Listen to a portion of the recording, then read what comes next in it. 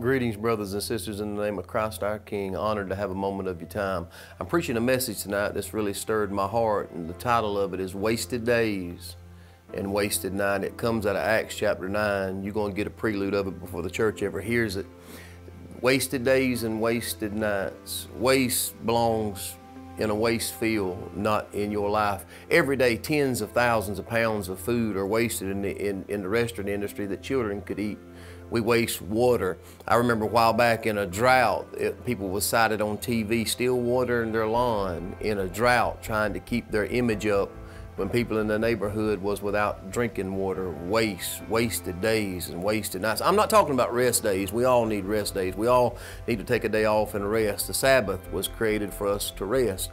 I'm talking about wasted days and wasted nights. Wasted on things that is not a part of God's plan for your life. How many days and nights have you wasted? How much time have you wasted trying to convince somebody to love you that didn't even like you? How much time have you wasted trying to convince somebody to be a part of your life when they don't even care about you at all? How many times have we, how many days and nights have we wasted on things, being involved in things that was not a part of God's plan for our life? Look at the wasted days and nights that people are incarcerated and in rehabs.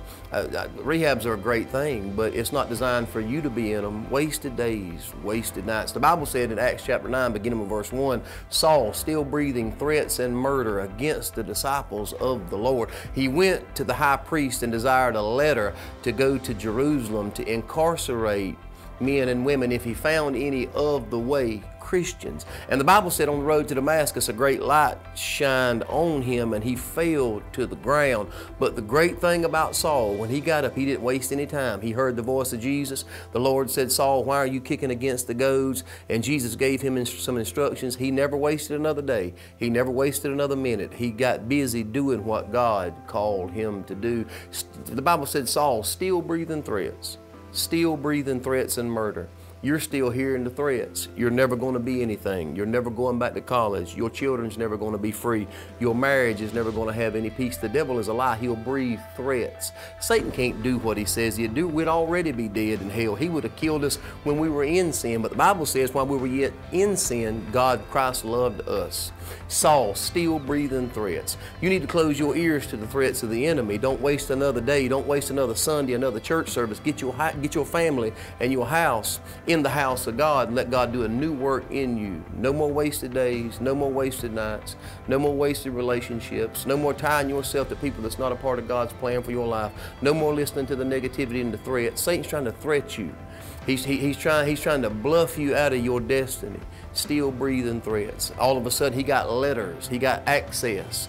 Glory to God. Amen. Be careful of the access that you get by other people. Just because people okay a thing don't mean God okays a thing. Saul got access from the high priest to go to Jerusalem to incarcerate Christians. Just because government says a thing's okay don't mean God says a thing's okay. Just because marijuana is legalized by government don't mean God's okay with you getting high. Be careful of the letters and the access and the approval you get from other people. Saul got a letter to incarcerate Christians, but on the road to Damascus, I call it the Damascus Road Deliverance. Glory to God. God put a roadblock in Saul's path. And the Bible said a light shined on him. Aren't you glad the light clicked? You know the old cartoons and the movies we see where the light goes off, the light bulb will go off on a cartoon and somebody, it's the minute that your spirit is quickened. I thank God for the Holy Spirit, the Holy Ghost that quickens our spirit and the light comes off. It's the second. It's the moment that your spirit is quickened and awakened, and all of a sudden the light came on and he hit the ground and Jesus began to speak to him. The Damascus Road Deliverance. Damascus, God. Take the mask off. I'm tired of hiding behind this camouflage.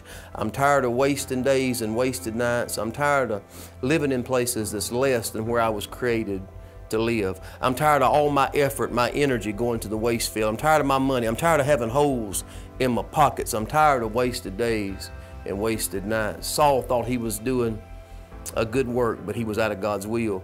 But the Lord, the light shined on him. He fell to the ground. And God began to speak, and he never wasted another day, and he never wasted another night. He got busy about his Father's business. You can do the same thing too. Hey, it's not a shame to have wasted days and wasted nights. We've all done it. I've been incarcerated, been in rehabs, been in trouble. I've lived in waste fields. Wasted days, wasted nights, wasted years. I've did it, I've been there.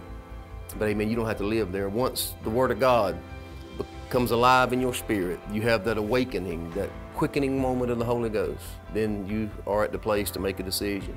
The Bible said, choose this day whom you're going to serve. Don't waste another Sunday. Sunday's coming. Get up, get your family ready, get your children ready.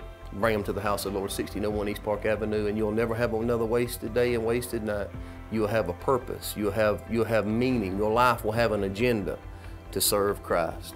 We'll be looking for you. We have a revival May the 16th through the 20th. We have some awesome speakers, some phenomenal speakers. We have an all-star cast, man. We have Tyler Carter, Prophet Marvin Booth, Apostle Keith Mackey coming from the Bahamas. Come be a part of it. Look it up on our Facebook page and see what God has in store for you. Come be a part of it in Jesus' name. Pastor Joey Castleberry will be looking for you. Glad to have this moment of your time in Jesus' name.